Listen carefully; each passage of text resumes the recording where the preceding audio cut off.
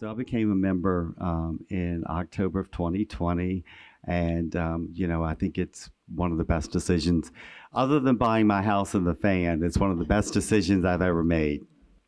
I'm also very grateful that I could afford it, and that I'll look at this as an investment in me.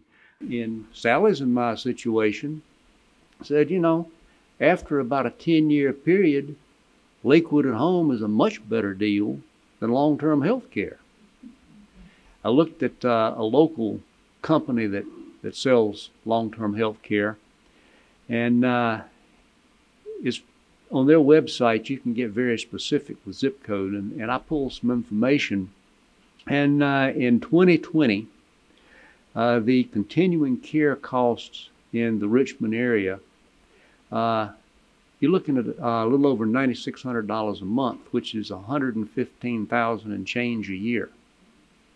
And they project that in 10 years from now, that's going up to almost $12,000 a month, which is going to be over $142,000 a year.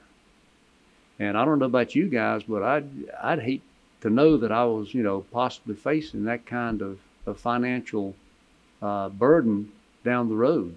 And, from a financial standpoint, everything after that is, you're still paying for it, but it's actually a savings because it's, money in your pocket that the insurance company is not getting. And so we went ahead and bit the bullet, wrote the check, and joined the program. And I'm just thankful to this day that we could afford to, to write that check. I kind of looked at it as Bill Lee will tell you. I said, this is my fire insurance program.